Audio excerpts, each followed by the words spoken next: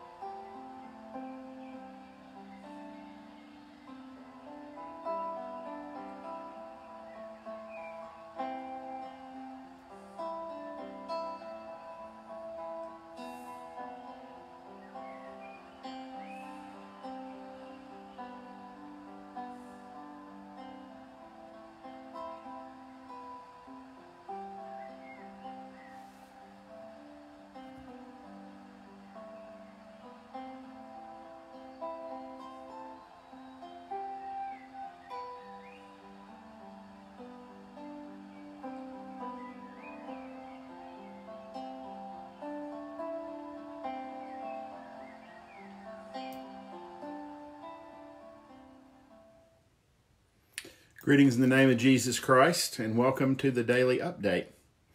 From where I'm sitting in my upstairs bedroom, I can look across the street and see my neighbor's beautiful pink dogwood tree. Do you know how I know it's a dogwood tree? Because of its bark. I also went to the grocery store this morning and bought some milk. Milk is the fastest beverage. It's pasteurized before you even know it. Let's move on to the news. Enough of that. A reminder that I will be reading the second chapter of the Adam Hamilton book, 24 Hours That Changed the World. I read the first chapter last night. That'll be at 8. It won't be immediately following this, which will probably be 7:20 or so. It'll be at 8 o'clock. So 8 o'clock, tune in. If you've got 25 or 30 minutes, and we'll continue the book, 24 Hours That Changed the World, about the last 24 hours of Christ's life in this world. This coming Thursday evening at 7 o'clock, rather than the regular update, we're going to have a Maundy Thursday service online. It'll be different. We're going to do a love feast, not a Moravian love feast with coffee and rolls. It'll be an old-fashioned Methodist love feast, not Holy Communion. So what I'm going to ask you to do, and I'll remind you tomorrow night as well, is to have some bread.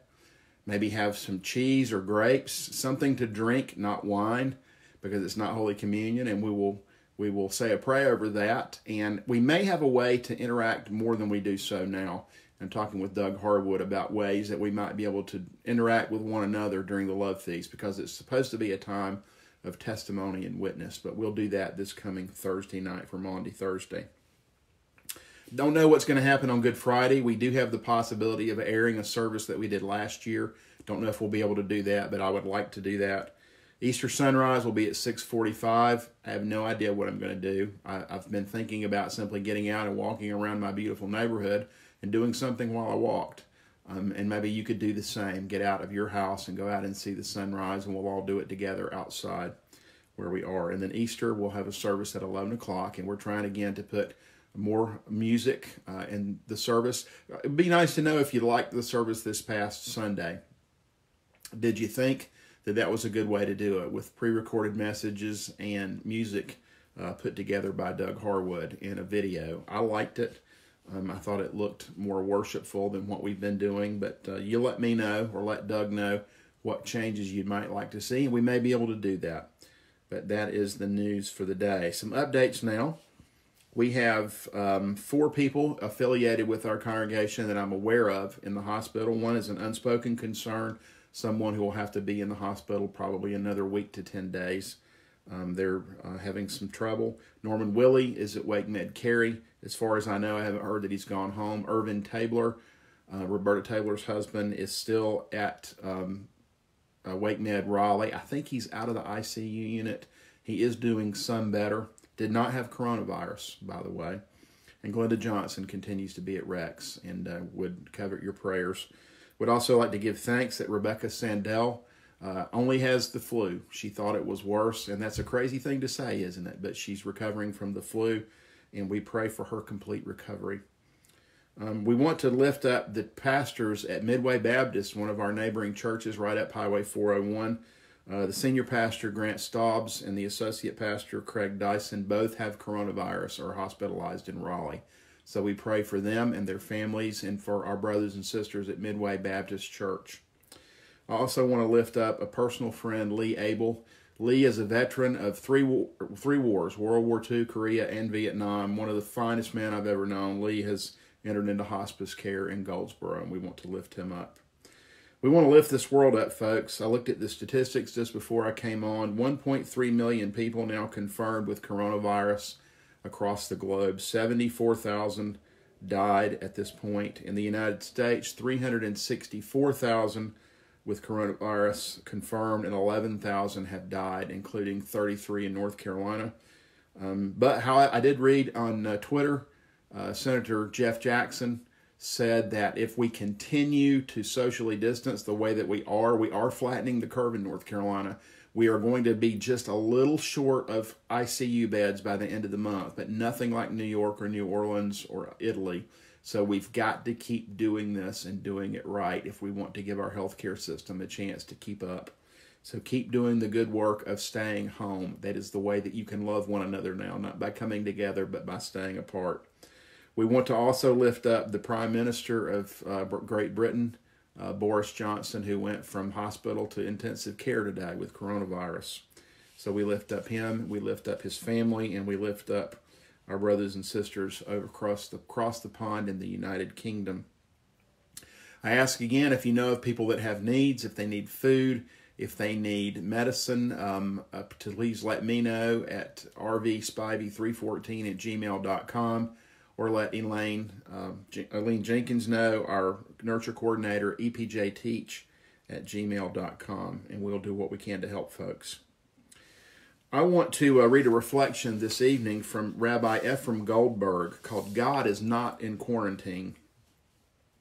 And I think, try to interpret that properly. It doesn't mean God is not with us. It means God's not quarantined. God is still out in the world everywhere. But let me read it for you. It's a nice piece of wisdom. Experts are guiding us that the key to slowing down, if not stopping the spread of this virus, is social distancing, a term and a practice that should be an anathema to us. We generally draw strength from togetherness and unity, and yet during these extraordinary times, the best way to show that we're together is to be willing to remain apart. However, while we are distancing, God is breaking quarantine everywhere. In difficult moments and crises like these, we have a choice to make. We can focus on this virus, those it has struck, and wonder, where is God? Or we can look at how we are collectively responding, keep an eye on the extraordinary things that are happening, and find God everywhere. God is found through his heroic angels, the doctors and nurses and custodians caring for people in hospitals and nursing homes. He's found throughout the network of special volunteers, his angels who are eager to check in on the homebound and deliver provisions to the vulnerable. You can see him through the generosity of those angels digging deep into their own pockets to ensure that those hit hardest can continue to be safe and taken care of. And I would add, he's with those people who are out there in the stores and in the restaurants, still out in public working and being exposed to all of this. These acts of kindness, this attitude of cooperation and collaboration, these gestures of selflessness are indeed expressions of godliness, come from the Spirit of God that is found within each and every one of us. God is also found in the blessings he continues to bestow upon us, even during these challenging times.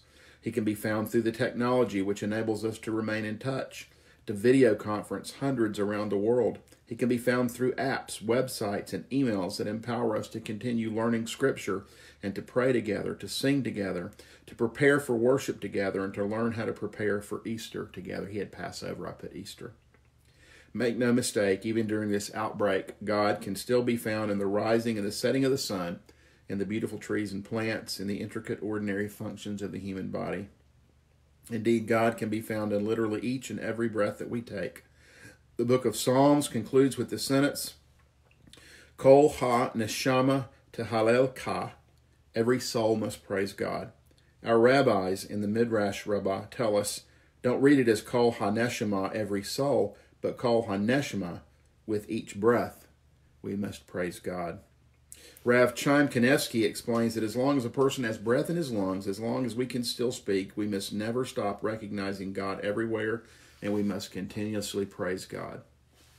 The Chasam Sofer has a beautiful and particular timely explanation. He says, Kol ha-neshama means praise God not with every breath, but because of every breath we take.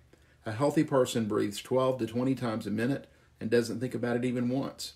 Breathing is a natural, automated action. We take it for granted and not only expect the next breath to come, we don't even think about it. And yet there are countless factors, intricate mechanics that are necessary for each breath we take.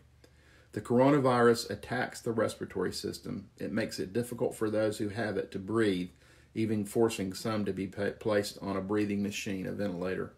This virus should remind us that there's nothing ordinary, predictable, or expected about breathing. We aren't entitled to this great gift and blessing, and so Kol ha-neshama, with each and every breath we take, we should acknowledge, thank, and sing praise to God. God is not quarantined. God is not distancing himself from any of us. In fact, he can be found all around us, through his angels, through the blessings we receive, and through each breath we take.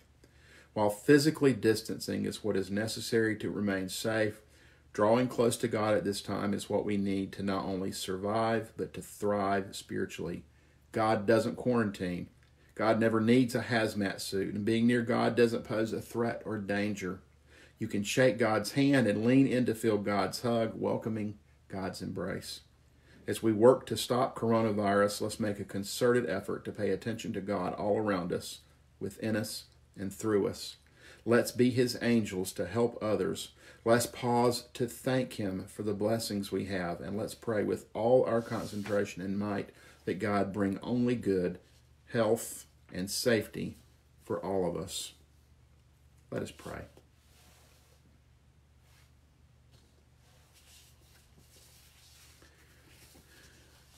God of all hope, we call on you today. We pray for those who are living in fear right now. Fear of being sick, fear of their loved ones being sick, fear of whether or not they're doing the right things to help. May your Spirit bring to us a sense of calmness and peace. We pray for those who struggle in this time of uncertainty, for people who are worried about whether or not they should go out, for people who have to work and are worried they're going to be exposed to the virus because of their work, for people who need to make difficult decisions about how to take care of loved ones in a time of separation, for those who feel isolated and cut off from the rest of the world. We pray especially for our brothers and sisters in our own congregation who feel isolated from their church family. Grant us your wisdom and help us to find new and creative ways to stay connected to each other. Almighty God, today is our day to lift up those in the medical and science professions. We pray for those who even now are working on effective treatments for this terrible disease, treatments that will stop the virus, treatments that will help preserve the health of our respiratory systems. We pray for those who are being creative in the engineering fields and are coming up with ways of quickly building respirators and ventilators, of turning CPAP machines and ventilators, of those who are 3D printing masks and other equipment. We thank God for that beautiful way of thinking outside the box. Speed this up, Lord. Send all the resources that these folks need and continue to keep them strong and smart, and make way for these things to come to us and to those around the world who so desperately need them. Holy God, we remember that you've promised that nothing will separate us from your love. demonstrated to us through Jesus Christ. Help us turn our eyes, our hearts, and our minds to you always. Amen. Remember, I'll see you again at 8 o'clock. Adam Hamilton and I will see you. If I don't see you then, good night and a better tomorrow to you. God bless.